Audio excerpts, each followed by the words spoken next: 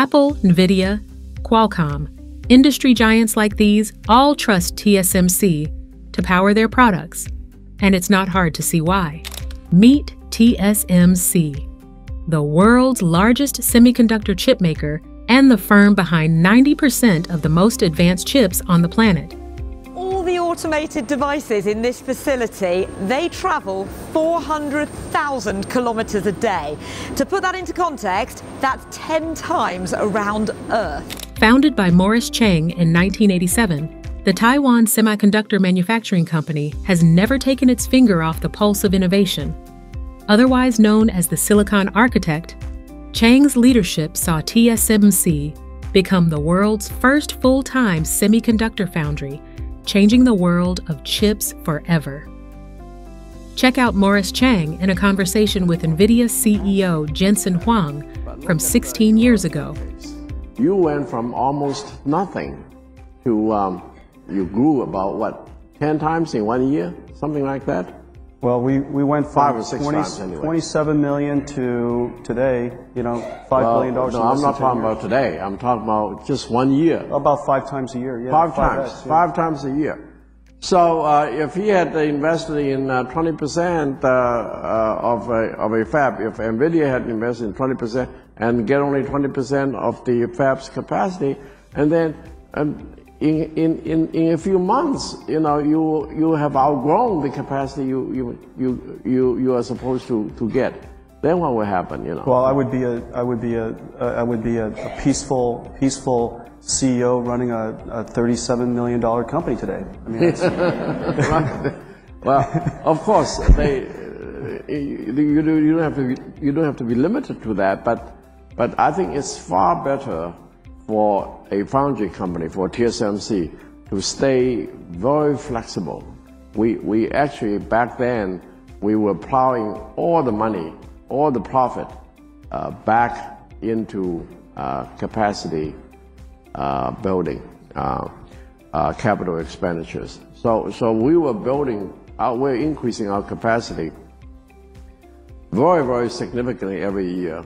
And we were extremely flexible to all the customers. Some customers, frankly, shrank. And some customers, like you, grew rapidly. And we just managed it was difficult. And even now, looking back, I wonder at our skill of managing the total capacity. But the result was that we managed the total capacity in such a way that we satisfied most of our customers. While we not only satisfied most of our customers, we pleased all of our important customers, those that grew very fast. Mm-hmm. And now, since introducing AI chip products for Nvidia, TSM stock is through the roof. Sales have risen by more than 30% in the past year alone.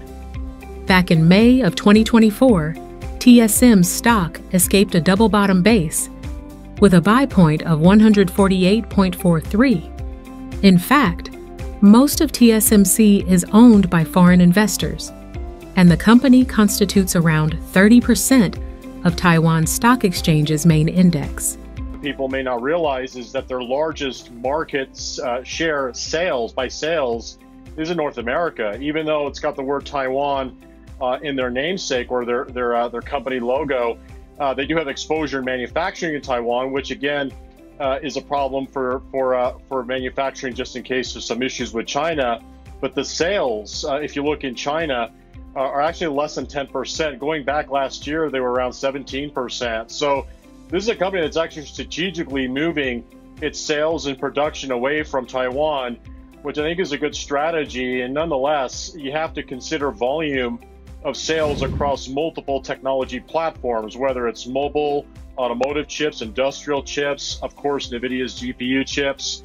And the memory chips, I think, are still in high demand, not just from an AI server, data center, and cloud infrastructure standpoint, but I also think from a PC standpoint. We're moving into that cycle where we're talking about AI being implemented or integrated into PCs from the shelf. And this is essentially going to cause another revamp or recycle higher for PCs. So I think TSM, broadly speaking, is just well positioned. It's not a company that's generating huge profit margins like Nvidia, because they don't necessarily have the pricing power, but it's a company that generates so much revenue in terms of its volume. And I think that's what you have to consider as this stock is hitting new highs, but it's doing so in a steady capacity. But what exactly are AI chips? And why are they the center of conversation in the world of tech? Let's start by looking at a traditional semiconductor, which is like the brains of electronic devices that control the flow of electricity. Now, when AI enters the mix, this brain gets one hell of an IQ boost. AI semiconductors can perform numerous computational tasks while learning and getting smarter every day. Ever since TSMC brought the first pure, integrated circuit to the world, the tech giant quickly cemented their presence as an icon of innovation. And that grandeur stands unmatched today. They remain the world's biggest IC foundry, who were there at the dawn of the semiconductor industry and are still blazing its trail today. Based in Taiwan, and so Taiwan plays an absolutely irreplaceable role in all of the world's tech sector, but especially in the manufacturing of the chips that AI requires. Yeah, and I want to just zone in on Nvidia here as well, because it has really become a leader in the design of AI chips of late, and you can see that reflected in a huge share price spike. How has it achieved that jump, and do you think it can hold on to its lead?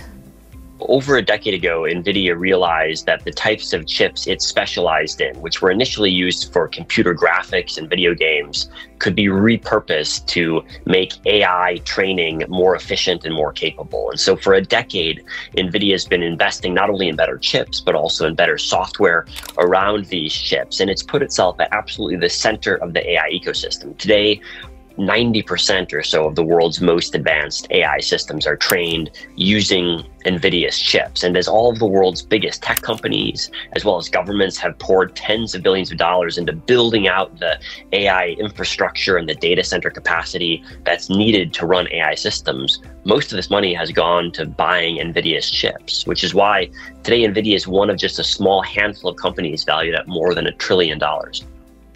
Try as they might, no semiconductor company can compete with the original industry leader who powered the 80s and 90s, ushered us into the new millennium, and continues to power the digital age today.